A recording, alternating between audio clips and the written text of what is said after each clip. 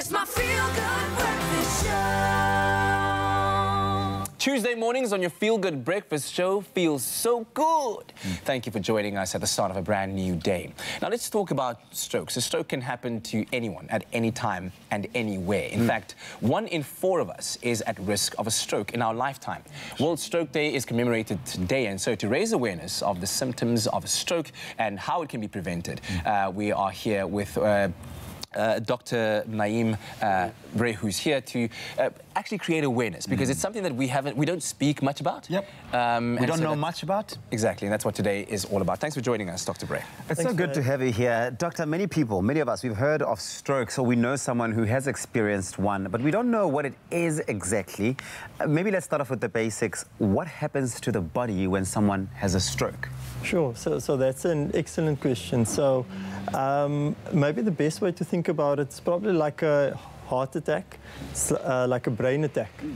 So the brain obviously has many important functions, but a blockage in an artery or a rupture in an artery will leave you with a stroke. So what does that mean physically? Well, if you think about it, who's the boss? The brain? Well said. So to all the other specialists out there, no, I'm kidding. But fundamentally, the brain, if you want to think of it in a way, is the control module. And with a stroke, you block an artery in certain control modules, and then you lose function.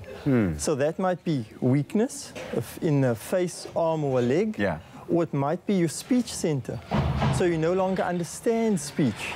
Or it might be in terms of vision. So you may start having blurred vision or losing vision in either the left or the right side. So really the way strokes present can be quite varied. But that's part of the reason I'm here to raise awareness. And so that if someone is having a stroke, don't sit at home. Really. The thought should be, I think I'm having a stroke, or someone else should then realize you're having a stroke and then take you to the ER. Immediately. And now, as a consultant neurologist at Tygerberg Hospital, you must encounter very many different kinds of strokes. Firstly, I didn't even know that they come in different types of strokes. Let's talk about that. Sure. So in terms of the 2 broad categories, there's an ischemic stroke. Basically, it's a blockage in an artery. Right? So remember, arteries, they bring fresh blood, oxygenated blood, glucose, all the good things. And as I mentioned a bit earlier, the brain's the boss. It's really a hog. It consumes the bulk of the oxygen, the bulk of the glucose in the body.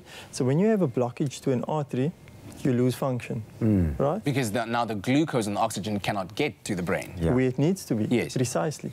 So either it's a blockage or you have a rupture of an aneurysm, and then you have hemorrhage into the brain. And then you still don't supply the brain correctly. And so strokes can be broadly split into ischemic or hemorrhagic. That's basically a blockage or rupture. And then further on, we get many different types of strokes, but those are the main groups.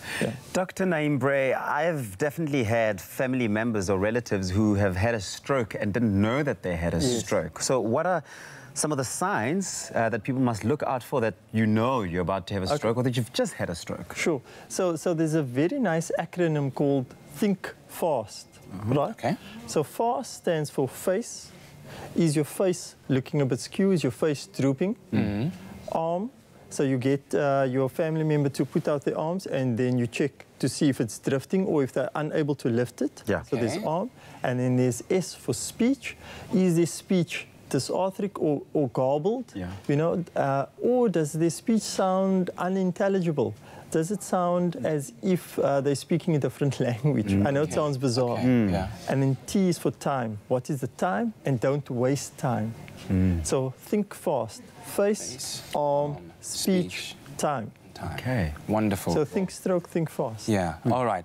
We really do appreciate you being here, Dr. Brey, to educate us and create awareness on this World Stroke Awareness Day. And when we come back, we'll be talking about the fact that having a stroke is preventable, and exactly how you can go about making those certain lifestyle changes that will hopefully help you to prevent one. So if you have any questions to ask, please throw them our way on our Expresso Morning Show SABC3 Facebook page.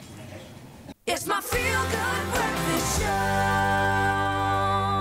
Welcome back to it. It is your feel-good breakfast show, Expresso, live on ABC3. It's a Tuesday. It's a medical Tuesday, and today we're talking about strokes because it is World Stroke Awareness Day. Did you know that a stroke can happen to anyone, anywhere, at any time as well? 1 in 4 of us has a stroke, basically. Yeah, in our lifetime. In our lifetime. Very scary. And that is a conversation that we are having with our guest this morning, Dr. Naeem Brey, who is, of course, a consultant neurologist at Tygerberg Hospital and a lecturer at Stellenbosch University, who is helping us unpack this very important, is it a condition? This very important conversation that we're having this morning. Let's pick up the topic on talking about some of the myths that surround strokes as we further try to understand them. There's a myth that if you get the smell of burning toast, that you are about to have a stroke. Truth or myth?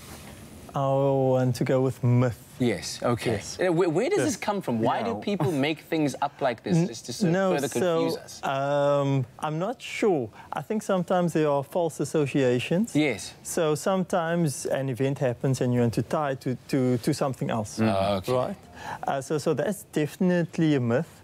And another myth I think that we need to dispel is it's going to get better. So the large majority of patients I see, and I ask them, why did they not come sooner? I thought it's going to get better. Yeah, yeah. So that is a myth. When you are having a stroke, when a loved one is having a stroke, even if things are improving a little bit, it's an absolute emergency, and you have to go to the emergency center as soon as possible.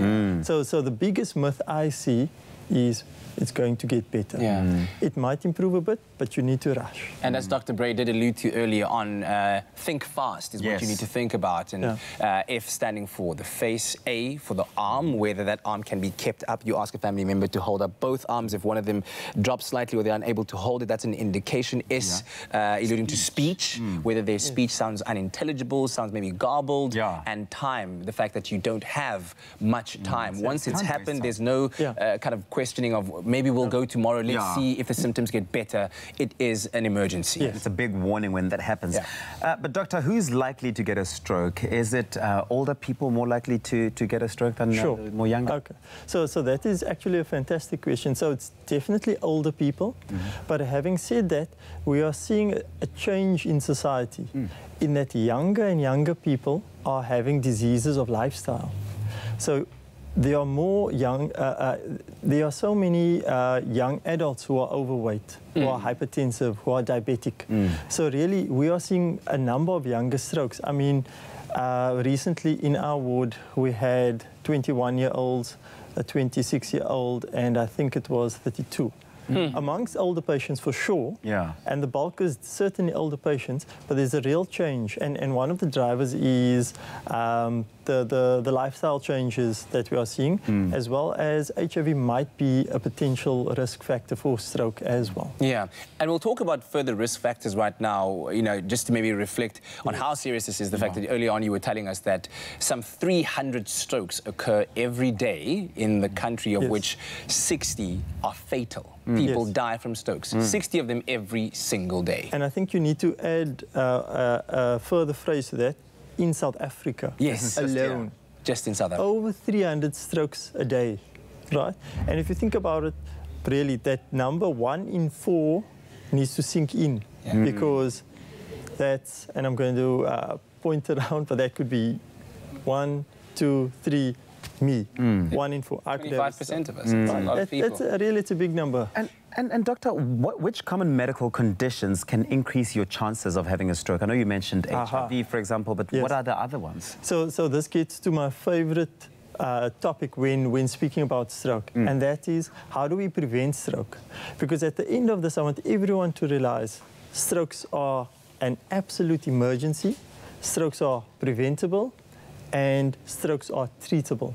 So in terms of how do we prevent strokes, hypertension is probably the biggest driver, and then lack of exercise. And lack of exercise is something I think we don't teach well as doctors. We don't educate our patients very well. So I've changed my tack, and I've become slightly more aggressive, if you will, in terms of telling people what we need to do. And so I've got a simple rule. I don't necessarily say you have to be in a certain heart rate and so on, but if you're not sweating, it's not exercise. And then also, the longer you sit on your buttocks, the bigger they get, right? So it's just a sign that we all need to try and be more active. Yeah. It's hard work, and that's why we don't necessarily always educate our patients, because it's hard for doctors and for our patients. Yeah. So much for us to learn from consultant neurologist and lecturer Dr. Naeem Brey on this World Stroke Day. We have one more chat with him coming up where we'll further discuss exactly what to do if somebody is experiencing a stroke right now in front of you. What are the steps to take as we further seek to discover and learn more about strokes on this World Stroke Day. It's my feel-good breakfast show. Welcome back. This is your feel-good breakfast show, Expresso, on just this Tuesday, the 29th of October, World Stroke Day. We have a neurologist, a consultant and lecturer at Stellenbosch University, Dr. Naeem Brey. We're talking about all the signs and symptoms of a stroke. We understand that more than 300 strokes take place daily in South Africa. It's a lot. Which 60 of those are fatal. So much for us to be aware of and to truly understand. So thank you very much for helping to spread the awareness and educate us as a public, Doctor. Sure. Thank you. Doctor, so, you know, when someone has a stroke and you're with them in the house, Yes. first of all, you often probably might not know that they're having a stroke unless you really have paid attention to these symptoms we've spoken about. What should you be doing? What do you do? What's the first thing as a reactive measure that you do when you see someone having a stroke? That is a superb question and very important, right? So the first thing is make sure they're safe. So if they're standing and they're looking a bit wobbly, or if they're sitting and they seem to be falling over, maybe lie them down. Then you call an ambulance. This is critical, right? If you don't have access to an ambulance, or if it's unreliable, try and get them to a hospital with a CT scanner. So a hospital. Avoid taking them to the GP or clinic, straight to the hospital, because the treatments that are available are very time dependent. So you don't really have much options in terms of delaying things, seeing if it's getting better, as I said. So what you want to do is make sure they're safe, call an ambulance. So if our viewers, in fact, can do something positive today, they need to find out what is the number for their local ambulance service. Oh, yes. Put it on their phone, put it on the fridge. An emergency is not the time to go, oh, where do I find this number? Yeah. You know, how do you prepare for emergency? Not in the emergency. It's before. So think about it. Put it on the fridge, put it on your phone.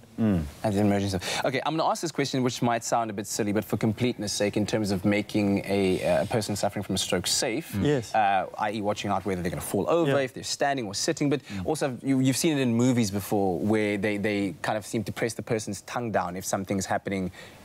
Do not. Thank you for asking that question. Do not do that. Even if someone is having a fit or a seizure, don't put anything in their mouth. Okay. Right? Yes. So that's a slightly a different topic, but do not put things in their mouth to prevent them from biting or anything like that. Just lie them on their left side, ideally, and that's during seizures. Yeah. Are there instances where the person having a stroke is not aware that they're having a stroke, but the person that's sitting with them may see them presenting with signs of what could be a stroke? Exactly. So if someone, for example, has facial weakness, you have no idea what's happening to your face. The first time you may recognize that is when you look into the mirror. Or you may notice that you've got some dribbling. So sometimes it's more obvious to the person next to them than the patient themselves. So when we were speaking about the speech, sometimes people have a speech deficit called aphasia. And they end up speaking nonsense, but they don't even realize that they're making up new words. To them, they're fine. Yeah. Yeah. Let's talk about the most common treatment options, and perhaps we can take it from that instance when you enter the emergency room, what you can expect to happen, and then post that in terms of treatment. No, thanks for highlighting that. So in terms of what can be done, we'll check your glucose immediately, because sometimes if your glucose is very low, it looks as if you're having a stroke. Okay. But it's not actually a stroke. So we'll check your glucose. If it's low, we'll give you some glucose, and that helps things a lot. But in terms of clearing the, if you've got a clot, which is the most common type of stroke, that's about 80%. If you have a CT scan and it shows an obstruction or it looks normal, then we can give you a special drug, a chemical, that will be able to lyse the clot or cut the clot, actually. So this is pretty amazing if you think about it. So there's a clot sitting in your brain. We'll give you a drip, and it will go to the clot and lyse the clot. Okay. And in fact, medical science has progressed so much that we can even, in the right centers, thread a catheter all the way from the groin over here, all the way into the brain, find the clot, remove the clot, so that you go from walking in or being unable to walk, unable to speak, to maybe after a few days walking out without assistance. Wow. Wow. Wow. So that's just emphasizing the need for that urgent reaction when it happens. Yes. But to know that there is help as well, and there are really some really sophisticated treatment options that medical professionals have and that they can help you with. But what can be done to reduce the risk of a stroke? And I know that you mentioned people getting active and getting fit, but there must be other things. ways. Yes, definitely. So addressing your risk factors, so knowing what you are at risk for. So treating your hypertension, treating your diabetes, treating your cholesterol. We have to do these things. Stopping smoking, and another very important thing is a healthy diet. So for example, having a diet rich in good proteins such as fish, like Lucky Star fish, for example, good proteins, vegetable proteins, fruits and vegetables, right? So we neglect our diets, and even as a medical health practitioner, I indulge maybe a bit too much in the sweet things. I've got a sweet tooth, I cannot lie. but we all have too much salt and too much sugar. Those are the enemy, and we need to think of them as the enemy. In fact, I recently, there was a different interview, and the specialist mentioned, how do you know what's a good food? Because in these days, we have so much information. Don't eat this, don't eat that, don't eat this. Paleo, high fat, low carb, vice versa. And so we're not sure. But I think a simple rule is moderation. And the closer it looks to something that resembles a natural product, the better it is for you. When you pick up a food and it has more than 20 ingredients, think again, how healthy is this for you? Wow. So diet is a powerful role in terms of your risk. And I think we all need to take ownership. Yes. You just, it's not that you are healthy just so. It's because of the work that you put in. You look after your body, it looks after you. Oh, well summarized there, and added to that as well the importance of having those annual medical checkups, just to generally see what you are at risk of. Dr. Brey, you are so popular right now. We're getting so many comments that we are hoping to throw your way. All friends, I'm sure. We're going to keep you for another segment to come, so please do stick with us. And of course, you go ahead to our Expresso Morning Show SABC3 Facebook page and throw those questions and comments through to us on this World Stroke Day. It's my feel-good breakfast show. Welcome back to your Feel Good Breakfast Show. Medical Tuesday. It's been a health jam-packed show where we've discovered so much, learned so much, not just about allergies. Graham had an allergy test performed live on air, but we've also been speaking to Dr. Brey, all the way from Stellenbosch University. He's also a consultant neurologist on this World Stroke Day, learning all about ischemic strokes and hemorrhagic kinds of strokes. We're learning so my much. vocabulary is expanding. It's expanding. Mine Beautiful too. stuff. It's insane. But also, you've piqued so much interest on social media. Everyone is so interested to learn and to know. In fact, I saw a question from one of the viewers who wants to find out what the difference is between Bell's palsy and, of course, conventional stroke. We'll get to that in a second. But this was a wonderful story that we've got because we've highlighted the fact that urgent reaction to a stroke is so important and can result in not just survival but better recovery as well. So this is what Colette had to say. Said, my husband suffered a cerebral stroke on the 25th of July 2015 and recovered wonderfully. Time of the stroke, it happened at 2:30 a.m. He had nausea and couldn't move or get up. We didn't think of a stroke, but luckily within an hour he was in casualty. He only suffers vertigo 24/7. Eye ailment has improved. His left arm has shakes. Speech is perfect. He's been medically boarded as he's a qualified electrician, but he can make food and coffee for himself to small amounts of driving as well. What would you comment on this, especially with reference to the fact that when it comes to the time aspect of it, you need to react? I mean, I think that's a beautiful story because that highlights that no matter what time a stroke occurs, it's always an emergency. Yeah. And you can see the positive outcomes. Yes. So he is largely able to do most things unaided. So what do we want? We want to preserve life, minimize disability. Yes. Simply.